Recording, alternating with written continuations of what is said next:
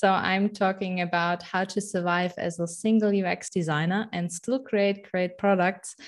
My talk is basically mainly tips today, but maybe I say a few words to myself. So I work full time as a senior UX designer at Rackspace Technology, which is rather a IT based company. And my main focus at the moment is mainly on Microsoft 365 and Power Platform. So I mostly work with internal customers on improving processes, which is really interesting because often UX is really bad there, which is why I like this field. But I'm also a YouTube creator for 3 years now. And I have a channel about UX topics. And I also have a small channel about baking because this is my hobby. And also my hobby is belly dancing. So I love to be creative, but I also love technology. And this is also how I came into the field. And my topic, or the topic about my talk, is that I want to talk about single UX designers, but I have a confession to make. I actually work with another UX designer at the moment. So I have one UX colleague in my team, but we are the only ones basically in the whole company. So nobody really knows what we're doing. That's just the current situation. And we are also in a consultant business. So often we are hired to engagements as single persons. So I do know the situation of working alone and what the struggles are basically. So but before we start off in my talk, I want to do a little research kind of and want to ask you to open your browser and type in menti.com and enter the code. I can also paste this in the chat if I can open the chat. There it is. So you can directly open up the link. And then I ask you to vote. How large is your UX team? So I get a small impression. And then the numbers are popping in. I don't know how many people we are. 40. Okay, then I will wait a little bit. Okay, we have a lot of single UX designers over here, which is great because that is what my topic today is about.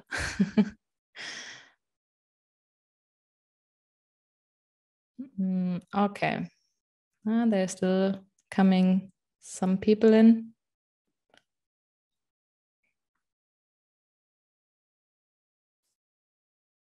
Okay, to not push on that so far, let's move on to the next question. And that is, what do you think is the greatest challenge for a single UX designer? Missing feedback in exchange, so exchange with other UX designers, testing own designs, important tasks are being skipped, or too much work for one?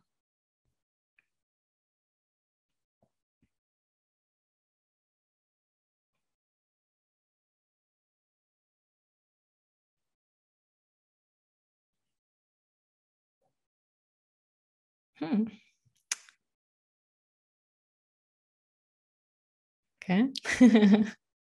So we had 25 on the last one and we're there. Okay, so the winner is missing feedback and exchange and then too much work for one. Interesting. I have tips for all of the 4, as you might have hoped.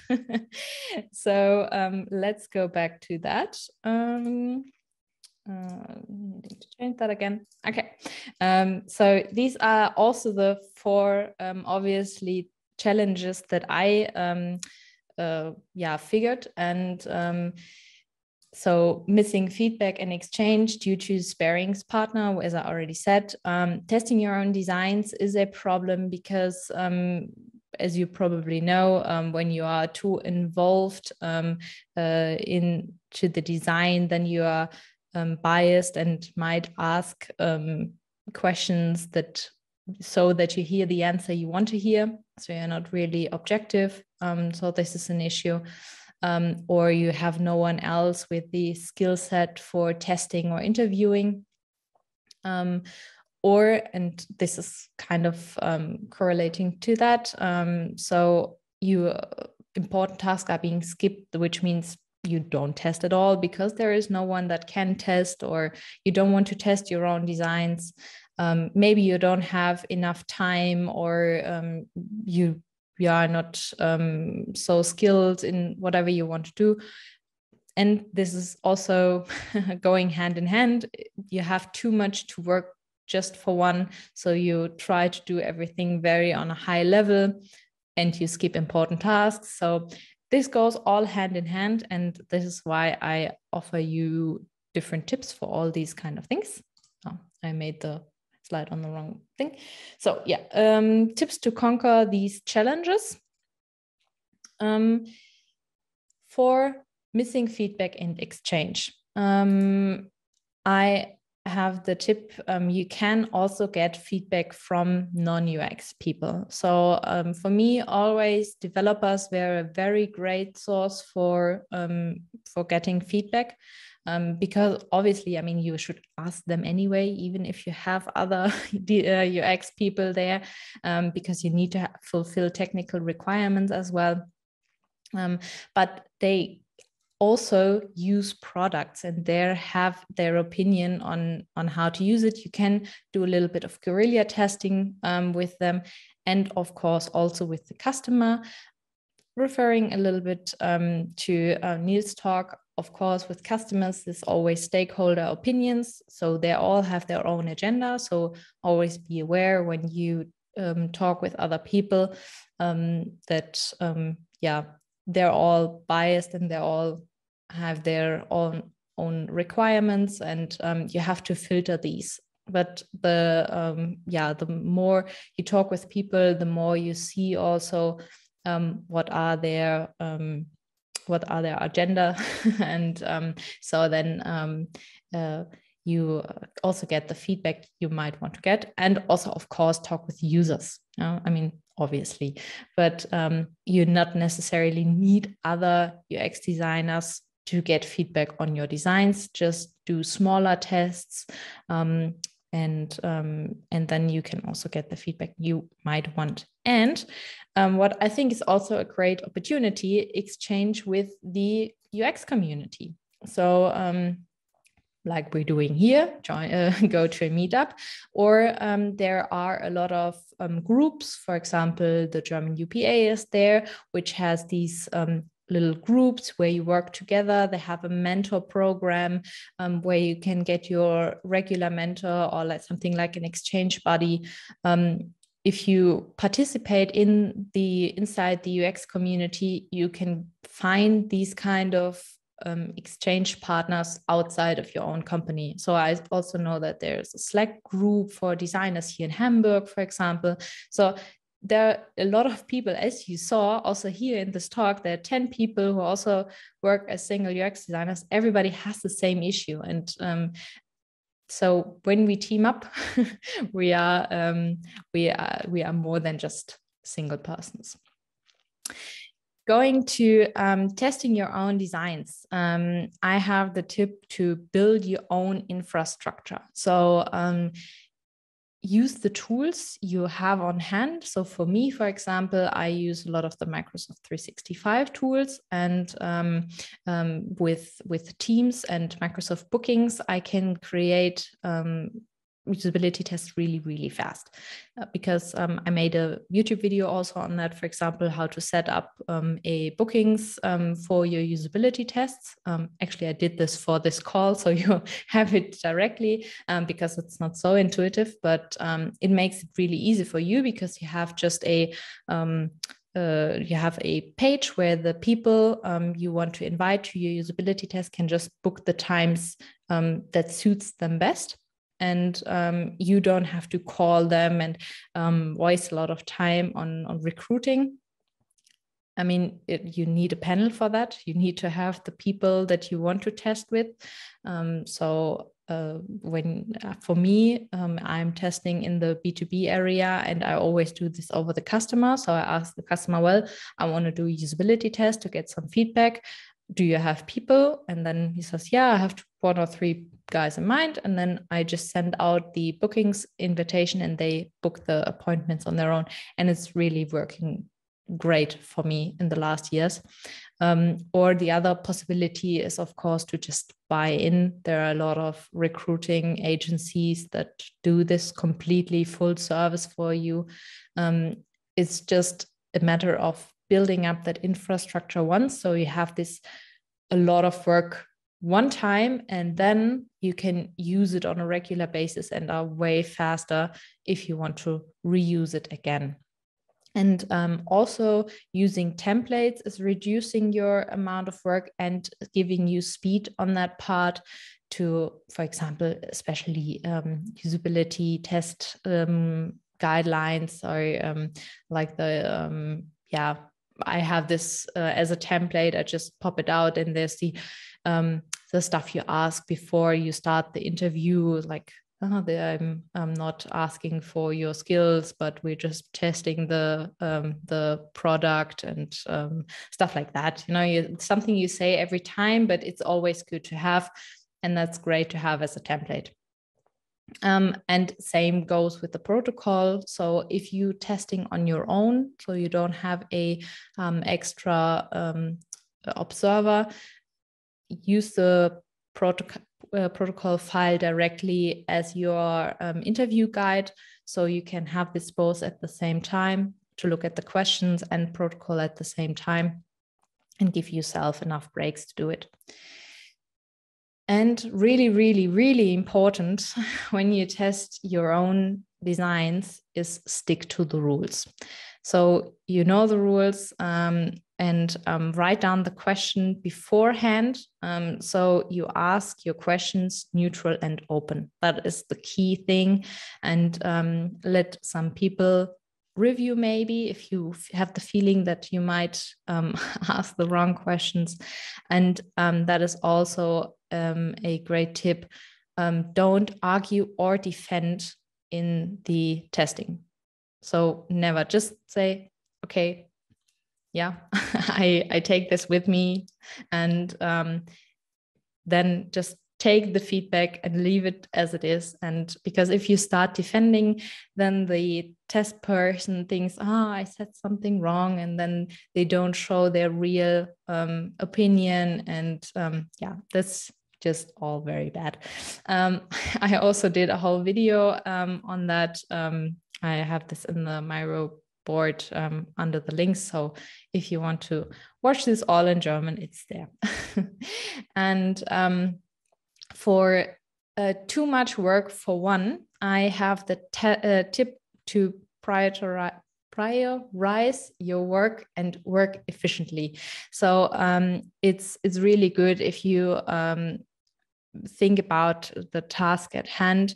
How severe are the problems and how much work does this mean for me? If you categorize them in something like this matrix here, and you have really severe problem with not much effort to do, of course you have to solve it at first and then do the other tasks. So there is only so much time work that can be done by one person, and that has to be communicated also within the company. The solution is never to work more for you because that is just burning yourself out, and the company gets used to you just working more. And so prioritize and also communicate this very clearly, and just try to work as efficient as possible, but don't skip on the important task. And so if you use templates to work faster, that's always helpful, improve your skills. But like I said, you can't do magic. You're still just one person. Finding allies is also a great possibility to solve your problems. Let customers recruit. I already said that. Or hire a agency to work for you. Let also maybe it depends, customers or the team document usability tests. That can be a very dangerous thing to do because if they're also not writing down the feedback neutrally, it can affect your findings. But it's also great to get for them a higher understanding what usability or UX is really about. So that can be helpful, but it's also something you have to take care and maybe is giving you more work in the end. But what I also have a great experience with is doing designs together with developers. So doing design studios that you teach them how to do wireframes, and then you do a little workshop, and you have this creative phase together, which is also then including the technical requirements directly in the design process. So the same principles that go for a single UX designer goes also for team UX people. It's always great to work together as a team. And because I already said, try to communicate if you really have too much to work, and try to hire. I mean, it's hard and hard said, but if you want to grow, and Niels also said that if the importance of UX and the value of UX is really considered within the company, then they should also think about upgrading their UX skills. And for the last topic, so the important tasks are being skipped. That can have two reasons. So either we have a time issue, or we have a UX value issue. So do we just don't have enough time to do this, or are the tasks skipped because someone thinks they're not important enough to do them? And in terms of time, this is very similar to too much work for one. So I mean, you always have to find the balance between tech, business, and the user. This also very much going to Niels' talk. You always have to have a good balance, that you fulfill the different requirements. And you can argue with this quite well, I think. So if you don't create products that are not usable and are just greatly technology wise and just make a lot of money, then they're maybe not usable or not wanted. And with that, you can always argue, because it's the same as if you build a product that is totally usable, great technology, but doesn't sell, then you don't make money and your business is going to die because you're not making money. Or if you have a totally bugged software. And so all these three topics are important and worth your time. And so it is very good to get a clear commitment when things should be done, because I often heard, we do it later or we move it into the next sprint or whatever. And then it's never done. And similar when you are working with the other things, like for bugs, you plan them in your sprints. Do this with the usability tasks as well. So get a clear commitment when the tasks are being done, so they're really done. And thinking about the UX value, so this is an organizational problem. because the organization doesn't value UX enough. And that means you have to get your leadership involved, because this means change. Change always requires leadership buy-in and support for them, because lastly, you have to invest also to increase the value by hiring, by doing the tasks, yeah, it's just it's taking some time, these change, and it's not done tomorrow. But as a tip from my side is, when you speak to the leadership, try to speak their language. Similar when talking with users, when you are in a usability test and you just adapt to their language, you also have to adapt to the language of the leadership. Often this is KPIs, but it's not necessarily. And this helps you get over your message to them, and by that, hopefully, make them understand why UX is important. One would be to show them also this triangle of the tech business user, and the other ones is showing maybe what I also have great results with, that show them real user. So when you have usability tests, have some video snippets and show these are very, very powerful, because you create more empathy for the user.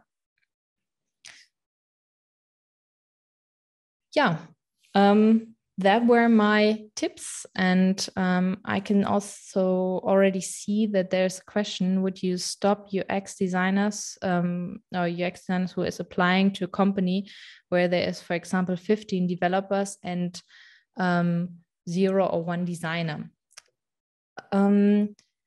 No, I would not stop them, because I think there's a lot of people who would want that. So, for example, for me, as I stated in the beginning, there are also not a lot of UX designers in my company, and I knew that before I applied there, and I wanted that. I wanted to make that change, and to get this into the company. And I think it's a decision. And if you want to start in that change and push this topic forward, then this can be really satisfying. It's just something you have to know, that it's different